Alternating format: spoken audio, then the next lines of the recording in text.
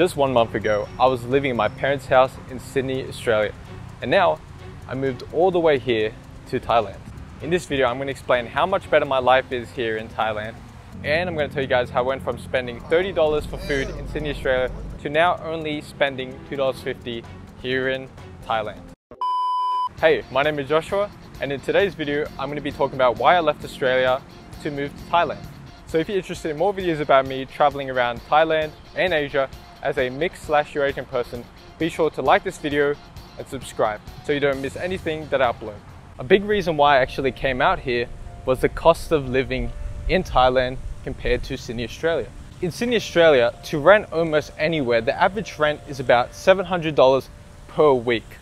That's right, per week, not per month, per week, which is just crazy compared to Thailand, where $700 can actually get you a month in a condo or a hotel, any kind of short-term accommodation, and it can even get cheaper than that per month.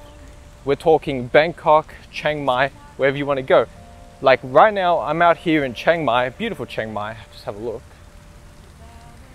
And I can easily get accommodation just for $600 per month. That's what I'm paying. So yeah, I think that's definitely a big contributing factor. And also, I always wanted to try living out on my own. I wanted to try living out of my parents' house for once in my life. I love them. My parents are awesome and everything like that.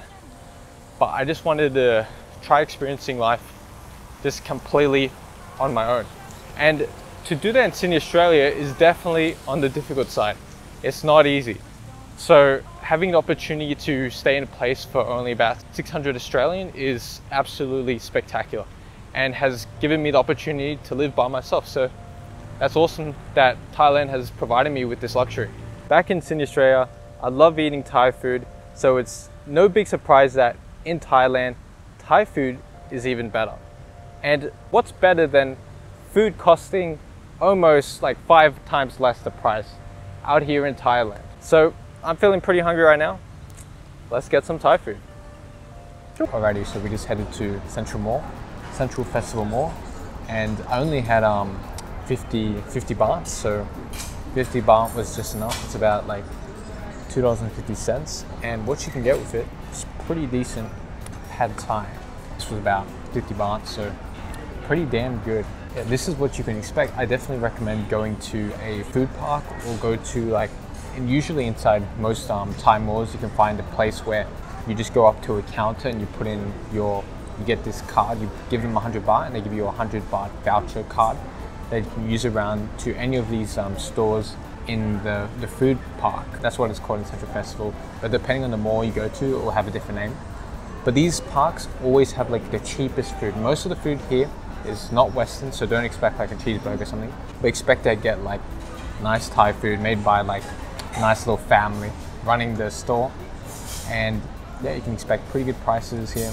About $2.50 to about maybe $5 max, $7 max. So definitely eat here. So we made it back home, and I just wanted to tell you guys that Western food here in Thailand is just as expensive in Western countries, just like Australia. Especially beef products, expect to be paying over $10, over $20 for single pieces of meals. But I actually found a place called Mark Burgers, which does a burger for less than $5 and a steak and chips on the side for $4, which is insane. It just goes to show that if you're willing to shop around for a little bit, you can actually find the prices and the food that you're looking for. It only took me a quick Google Maps search and I was able to find the place. So that's a little tip for you guys. Be sure to keep an eye out for cheap food. So in Thailand, you're really spoiled for choice with what you want to do and all the activities you're available to do, thanks to the prices of entry into those activities being so low. My favorites were definitely going to Meikupong Village and staying in an amazing Japanese style hotel, which you can watch the video here. And we also went to the very famous Monjam, where you get scenic views of the mountains, and you can do glamping there for the same price as a regular hotel, which is about 1,000 baht, $40, which is just insane. An experience like glamping over here in Chiang Mai, Thailand would cost $500, thousands of dollars in Sydney, Australia, which the difference in prices is just insane. There's also tons of cafes here in Chiang Mai, and if cafes aren't your thing and you're more into shopping malls and things like that, Bangkok, Thailand is incredible for that, because there's shopping malls literally everywhere in the main city, and you're able to take the BTS train station to all of them. Chiang Mai is not much of a shopping mall place. We only literally have Maya Shopping Mall and Central Festival Mall, which is 2 big shopping malls, and that's it. But we got a bunch of like nice cafes and cool scenery of the mountains here in Chiang Mai. So before I go on to the transportation part of this video, and let me tell you, the transportation here in Thailand is insanely cheap compared to Western countries. I just wanted to let you know that I've just launched the Thailand Solo Living Community, which is a place where people who want to travel to Thailand and or are currently living in Thailand, where they can get help with anything they're struggling with, from visas, accommodation, flights, and any fears or problems that you might have that is preventing you from living your best life in Thailand or taking the leap and traveling to Thailand. So be sure to visit the link in the description down below, as we are doing an 80% off discount for the first 10 people who join with the link below. Thanks guys. Transportation out here in Thailand is amazing. If you're in Bangkok, Thailand, you can take the BTS train, grab cars, the app you can travel around using the Bolt app for really relatively cheap by taking a Bolt car or even riding on the back of a motorcycle for half the price usually. Out here in Chiang Mai, it's even better, where you can rent out a motorcycle and travel all around Chiang Mai really nice and easily, which the motorcycle rentals are quite relatively cheap for what you get. And you can go sightseeing and do all those kind of things. So I definitely recommend getting a motorcycle if you're in Chiang Mai. There's also some taxis and tuk-tuks. If you're more extroverted, you can talk to those guys and try to haggle a price, try to get the price down from them, because you know they can be pretty good as well. There's also some really cheap buses you can take, which can take you into the mountains of Chiang Mai and things like that. So that's another option for you. But for me, I usually just do the Bolt app because it's quite seamless. The driver comes to you, and yeah, the fare, the price of the ride is already there, and you know what you're going to be paying.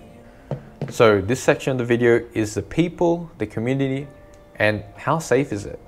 So I think there's a lot of negative propaganda, especially in Australia and Western countries, that say Thailand's a scary place.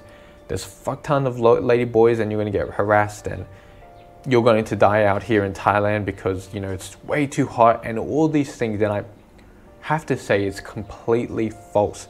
Yes, there are some bad people, just like any country where there's crazy people. But out here in Thailand, there's just so many nice people. People are minding their own business. They see their life as like a community, as helping each other. They trust you. They don't think they're going to steal from you. In Western countries, everyone thinks you're trying to take something from them or steal from them. Out here in Thailand, I can leave my luggage somewhere and they will like happily hold it for me.